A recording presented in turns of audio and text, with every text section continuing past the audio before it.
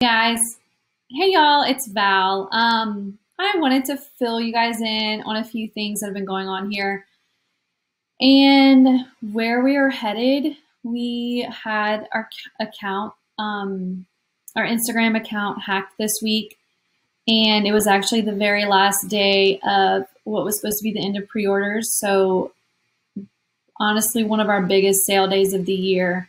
And we were not able to communicate anything with you guys. We definitely felt it, and that's okay. We're not too worried about sales necessarily, but it was just, we're very, or I know I am super bummed at the idea of losing all of the content that we have shared on Instagram for the last, I don't know how long, years, about prayer, all the highlights, all the things that we have shared, tagged, linked to that our website that are not going to work anymore. It's just very disheartening to think about. The Lord has brought so much peace to me, though, in this time. Normally, something like this would definitely stress me out and make me feel frazzled and discouraged and just like this was a total slap in the, like, just defeated in all this.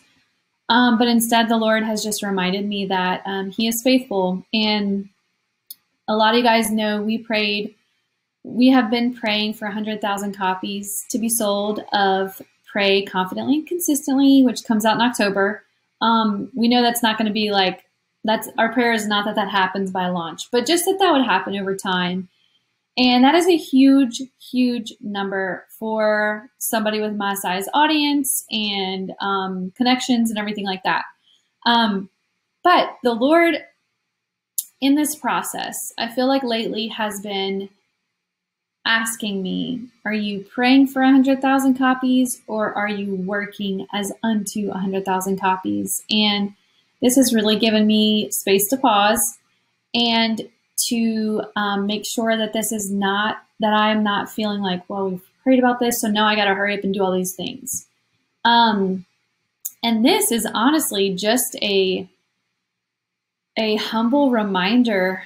You know, I feel like Gideon right now, and I don't like comparing myself to Bibles and characters, people in the Bible, because I think you can't just go around doing that all the time, acting like we're Job because we go through a hard season, or we're Moses because we have to lead a bunch of people through something crazy. But the story of Gideon is that he is a leader in an army, and the Lord basically sifts the army, and he has, I think he ends up with only 300 men by the end, before they go to war or have the battle. And he just keeps taking men away. And it is to show that the Lord is the one who fought for them, and to show the impossibility that 300 men could fight however many, the thousands that it was. So I feel like that a little bit right now.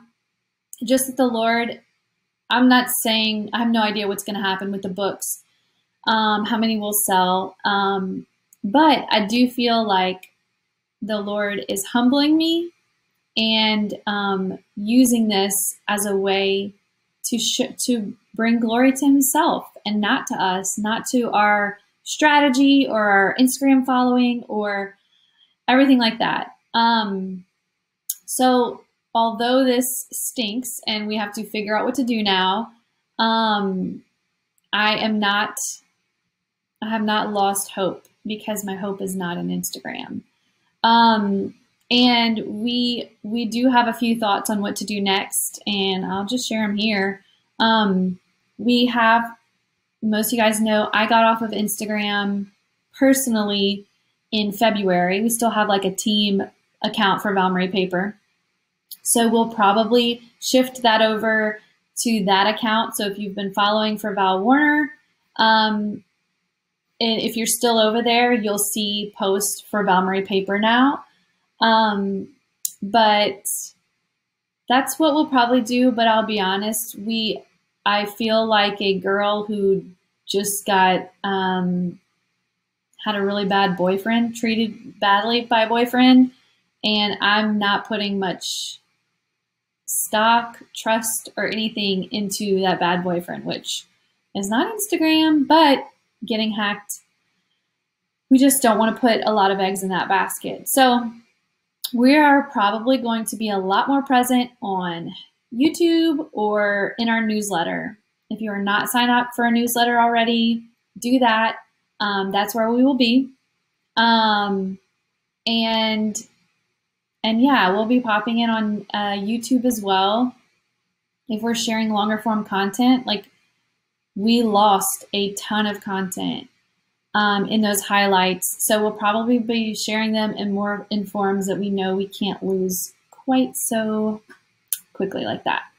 But anyway, I am going to just pray because, like I said, I'm just, with everything that has happened this year, all the hardships personally with our team for Valmarie Paper, the silly obstacles that we've had, I am all the more expectant for what the Lord is going to do. The fact that this happened on the last day of our launch, it is, and I'm like really tired of giving the devil too much credit on this. Like God is so much bigger than him. He is so much bigger. And you will hear that in my prayer in a second because I've got words for the enemy too. But hey, giving him too much credit. But it's hard to not think, okay, we have people who are going to buy a journal on prayer, and those ones that come in right at the end, they were the ones on the fence, not sure if they were going to do it, really curious about it. And then they jump in at the last minute, that last 12 hours. We have tons of you guys who do that. Those did not happen this year. And I can't help but think that the Lord has something amazing planned for 2022. For those of you guys who are going to be praying, and with our journals or without, but I'm so hopeful for what the Lord is going to do through prayer next year. And that is, I think, one reason that I'm not discouraged is because I'm just thinking God is about to do something amazing, and I cannot wait to see what it is. We would love your prayers. Pray with us. Be a part of this. I know, like, so many things it's hard to be a part of because of time commitments and restraints and everything like that, and you might have a busy schedule, but be a part of this. Be a part of praying for others to meet God in ways. And again, it doesn't have to be through our journals, but I truly believe that we are about to have a prayer awakening. We're going to understand that our prayers have been small and focused on our own comforts. We're going to understand that we have been praying alone and kind of getting that down, but we have totally forgotten the power of praying with other people. I was actually going through a lot of hard things a couple weeks ago, very discouraged, to the point of just crying out to God on my stoop outside, Lord, I feel abandoned. I feel overwhelmed. I feel like you're not hearing me. And I asked a few people to pray for me. And they did. They sent me messages or voice messages if they don't live here. And then I ended up so I got a couple of those messages, and then I ended up getting to do, you guys know we have a new podcast coming on prayer. It's going to be called Prayer in a Noisy World. And I got to pray with 3 people that I interviewed. And then I was on 2 different podcasts and they prayed for me. And besides that, we had 2 different little meetups for praying for school. We got to walk through the campus, touch the doors, pray for the classrooms, pray for the kids, the administration. And then we had another one where we met off campus during school and prayed. And I got to pray with 10 different people, like in like 9 different settings. I don't know exactly. And guys, the Lord completely transformed my heart through all of that. The way that I had felt days earlier, just anxious, overwhelmed, feeling like God was not hearing me, to going from that to praying constantly, praying without ceasing, letting the food I eat remind me to pray, seeing someone in the parking lot and being led to pray for them. I just feel so overwhelmed that the Lord is teaching me the power of praying with other people. And that is something that you're going to hear a lot from us this fall. We have one of our pre-order bonuses for the book is going to be about this. That is going to be for people who I have no idea how to get a group of girls together to pray, but I want to. It's going to be for you. But anyway, I'm going to pray real quick, and I invite you guys to be a part of that, whether it's just praying with us or utilizing the resources, the prayer journals, the books, whatever, but just praying with us. And I'm just going to start praying. Father God, I thank you so much for who you are, for how big you are, God. We know that you are victorious, you are mighty, you are good. You are God. Your plan will not be thwarted by the enemy. Your plan does not rest on Instagram. Your plan doesn't rest on a person. Your plan doesn't rest on anything like that, Lord. Your plan is yours, and you are mighty to do whatever you want to do, God. And that is beautiful, and it brings hope to me, God. I just pray that you would be with us, Lord. I just pray that you would be with anyone watching this video. I pray that you would transform our hearts. You would give us a passion for you, God. I pray that you would give us a devotion to you. Help us to see how real prayer is and how important it is in our lives, Lord. Let us not be so distracted by the world that we are able to be easily convinced that prayer doesn't matter, that you don't hear us, that you don't care, God. But Lord, let us be convinced that you are who you say you are, God. This is a privilege. This is an honor that we get to pray to you, God. And I thank you for that. Lord, I pray the enemy would flee. I pray that he would know that he has no hope here. And I pray that he would regret even coming near us, God, because we will sing your praises louder than ever with every attempt he makes to put an obstacle in our way. He has no power. He has no power over us. Lord, our hope is in you. I pray, Father, that you would raise up our generation, that we would be prayers, God, that we would not just pray for the small things, Father, but that we would pray for the eternal things, God. Give us a heart for that, Lord. Help us to open our Bibles and know what that looks like, because what does that even mean to pray for eternal things if we do not know your word? I pray that you would give us names, give us a desire to pray with other people, Father. I pray that you would put people in our path that we would never think to pray with, God. I pray that you would give us a courage that it takes to initiate something like this, Lord. And we pray you would do the work. You do the work, Lord. We pray we would make the step, and then you go to town. You form a group. You form the conversations, God. Our confidence is not going to be in our strength to lead, Lord, but it's going to be in you. And Lord, let us be excited to see what you're going to do, God. Let us be expectant to see what you are capable of when we keep coming to you like you've called us to do. You have invited us over and over again in your word to pray without ceasing, to seek you for wisdom. Your word literally says that we do not have because we do not ask.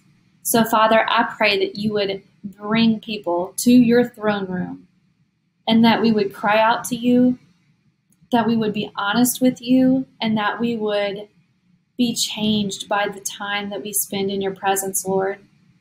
We know you can change our circumstances. We have seen it. We have seen it, or I know I have seen it in my life, Lord, but we know the power that you have to change us when we are in your presence is huge. Isaiah 26:3 says that when we fix our eyes on you, you bring us perfect peace when we trust in you, God.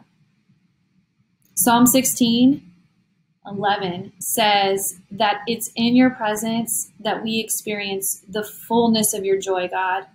So we pray for that, Lord. We pray to be changed in your presence, God. We love you, and we pray that you would get all the glory from this, Lord.